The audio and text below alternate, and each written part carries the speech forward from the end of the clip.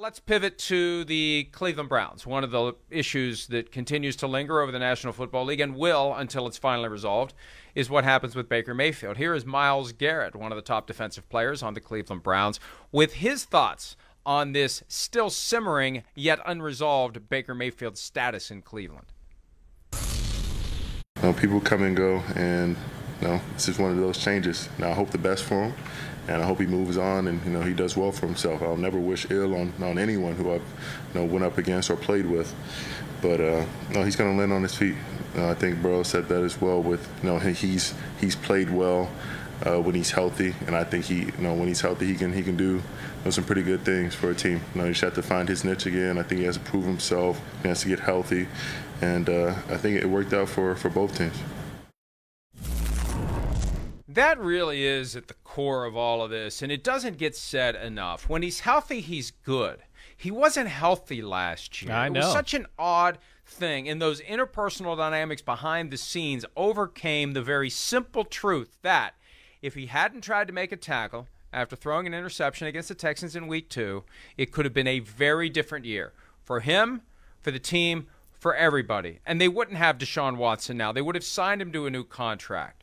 Presumably, if he had been healthy wire to wire. They would have had no choice. The fan base would have demanded it. And I think at the end of the day, that's why they moved on to Deshaun Watson. Because their best case scenario, Chris, for the Baker Mayfield option year was he plays so well, they have to give him a $40 million or more per year contract, and then they run the risk that they're on this roller coaster where he's got good year, bad year, good year, bad year. They want a guy that's going to be good every year if they're paying $40 million plus. And at some point, they had the bright idea, let's just go get Deshaun Watson instead. And I really do think that the idea that if he did have a great 2022 and they were backed into a corner financially, that may have really been something that helped bring to a head this decision to go after Deshaun Watson. But as you've said, they're trying to have it both ways. They are. They're trying to have Watson and keep Mayfield.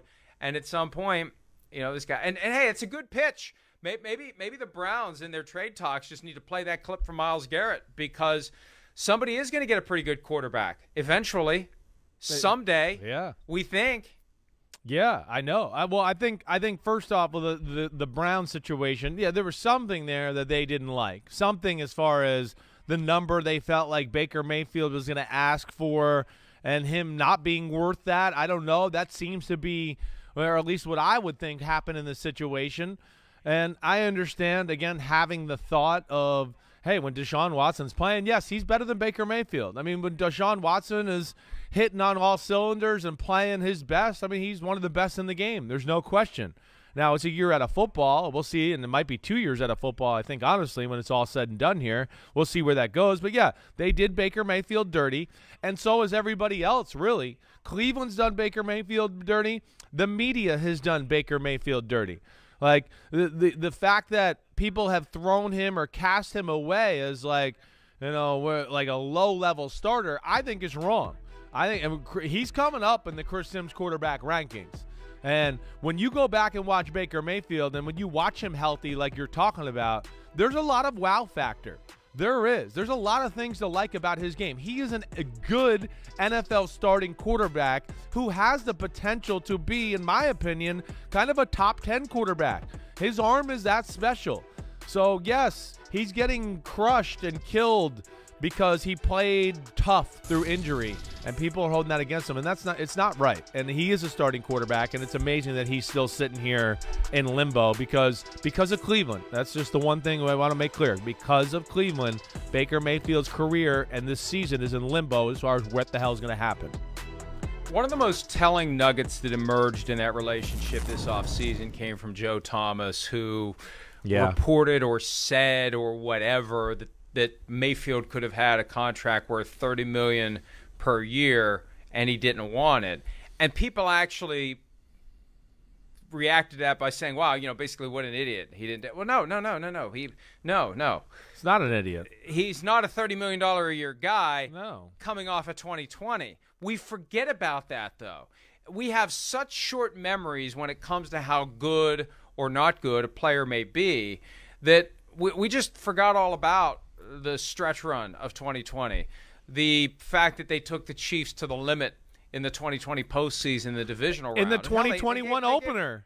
The They gave 2021 North the money opener. then, too. Yeah, exactly. Yeah. I mean, they had the Chiefs on the ropes in the first half. It was like, oh no, and one more score here, and they're gonna dominate the Chiefs and win the game.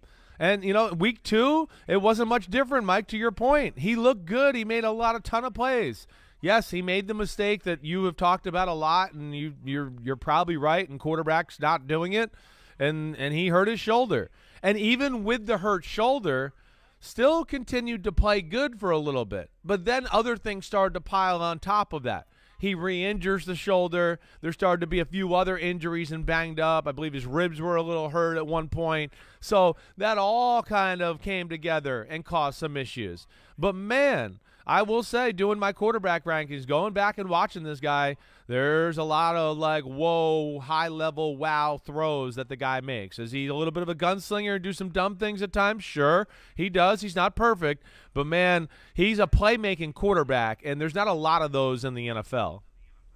I'm always fascinated by guys who can master the hard parts of their job but trip over the easy parts of it. And I say that because I've made my entire career in whatever field I've been in, busting my ass to do the easy parts of the job and make people not notice that I don't know how to do the hard parts of the job. So when you see a Baker Mayfield or a Carson Wentz, guys who have high-end ability but stumble over their own 2 feet unforced, whether it's making a tackle when you should not be making the tackle or not being able to get along with your teammates to the point where they have a good feeling about you. Right. Between Wentz and Mayfield, they both have the talent.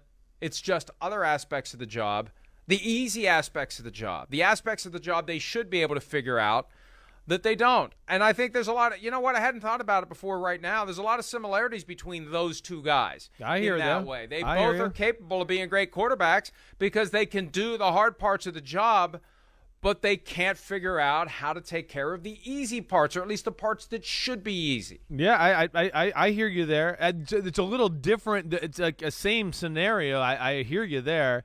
I think it's a little different in that, you hear Carson Wentz seems to not have much of a relationship with anybody in the locker room. Baker Mayfield seems to be social and try to be one of the guys. Now, I don't know. Sometimes it sounds like just maybe don't say anything to him he doesn't like. Exactly. It might be the ego might get in the way a little bit here with his case a little bit, or narcissism or whatever you want to say there. I don't really know. That maybe rubs guys the wrong way. But I think that gets back to the point of, at some point, yes, Cleveland, between some of those things right there.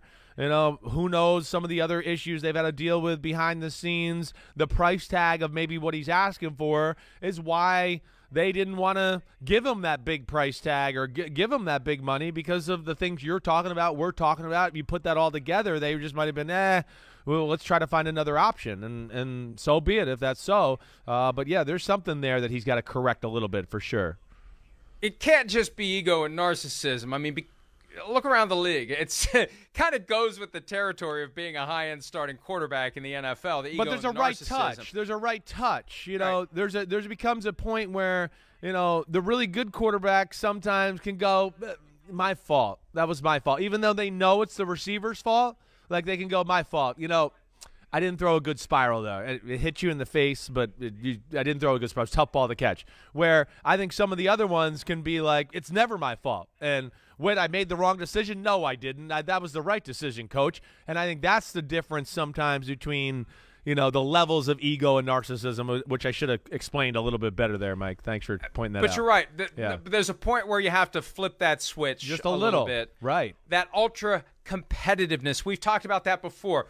When it's an 8-year-old kid that has to win at everything, we say, Jimmy, why are you being such a little jerk? When it's a grown man who has to win at everything, we'd mom, he's competitive. He has to win at everything. Well, there's a point where the competitive drive needs to take a back seat to, getting along with your teammates. Exactly. Getting along with your coaches. Right. Not being an ass to the media gratuitously. That's how you lead win some a game, players. You walk off the field like somebody just stole your car, and you don't go talk to the media that day because you got booed during a game that you won, but you should have won more easily because it was the Lions that you were playing. So it's not hard, but if it's baked into who the guy is, then maybe it is harder than we think. Hi, I'm Mike Tirico, and thanks for watching. Make sure to hit subscribe for the latest news and highlights from NBC Sports.